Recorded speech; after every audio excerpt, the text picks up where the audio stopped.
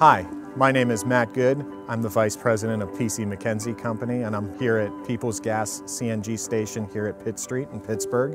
I'm going to take you through a walkthrough of the station from inlet to discharge and show you all the components of the station.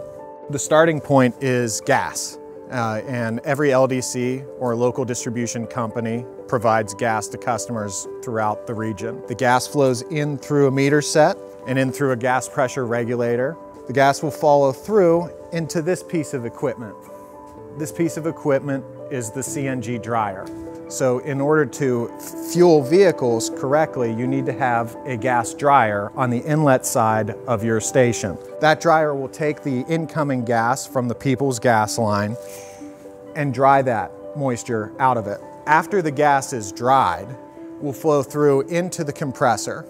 This is your compressor package, and what it does is it takes the inlet gas, it'll go through each one of the stages of the compressor, gradually upping the pressure until it reaches fourth stage where it discharges off of the compressor skid.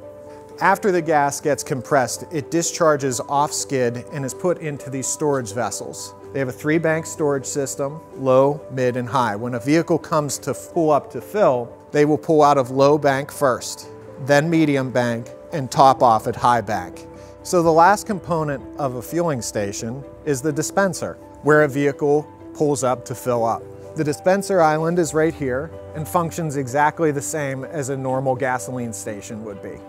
You have a fuel pump, you connect your nozzle to the vehicle and begin flowing gas.